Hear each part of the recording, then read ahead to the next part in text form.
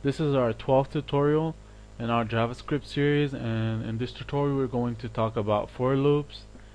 So we're gonna jump to Dreamweaver and we're gonna make a small example about that. So in this example we're going to iterate from 0 to 10. That's 11 iterations, because from 0 to 9 is 10 iterations, from 0 to 10 is 11. I think that's a lot of math calculations right there, and you got that. So we're gonna start by declaring a new variable I, and we're gonna set that equal to 0.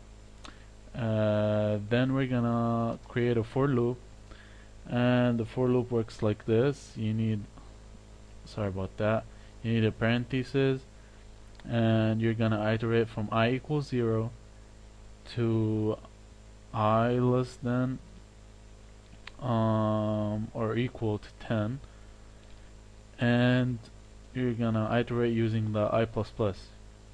So this is the iteration parameters. The first thing is you set this is the beginning number, and this is the ending number, and this is how much it jumps. These are the jumps. So what's the iteration is going to do? It's gonna document.write each time,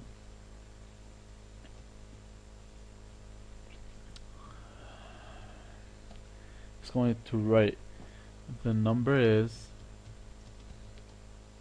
and it's going to print out for us I.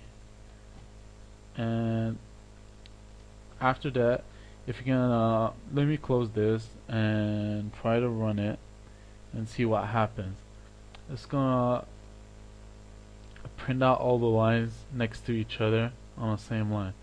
So to avoid that, we're going to do a little trick, and we're going to document.write on each iteration a line break. That's a normal regular line break, same one you use in HTML, so no biggie right there. Let me run that, and it puts each one on a line. So this was our for loop. That's a basic example. It's nothing complicated, and I hope you got the idea. Okay, this was our 12th tutorial about for loops. I hope you benefited from this tutorial. Please subscribe to the channel, and if you got any questions, refer to our Coderisland forum, and thank you.